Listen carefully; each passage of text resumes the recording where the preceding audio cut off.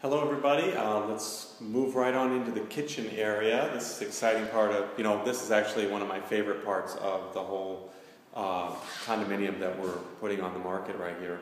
This has been completely redone. Now this building was built in 1963, so obviously it had a wall here, thin wall blocking off, very small kitchen, and sort of standard for the time, but very small and very difficult and very dark.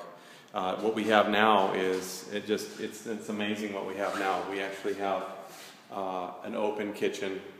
Let me just show you some of the features of this incredibly good renovation. First of all, the granite. So the granite is amazing. Let's see here. I'm trying to use my camera properly. The granite is seamless, so if you're looking here at the granite like this, it's absolutely seamless.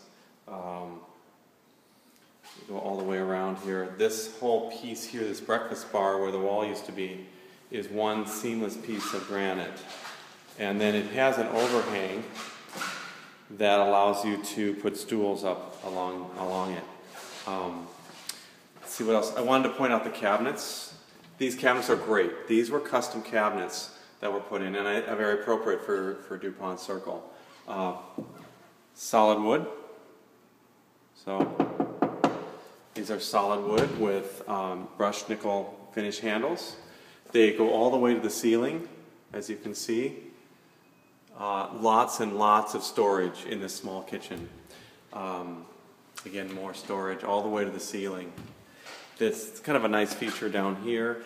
We've got the whole corner opens up and to expose a completely huge, great use of space down there. Another feature I like about this kitchen is the sink itself. A lot of my clients are asking for these, and those who have them prefer them to the double sinks, which is it's actually a underhung stainless steel, deep, and one big sink area, so that you can do your pots and pans here.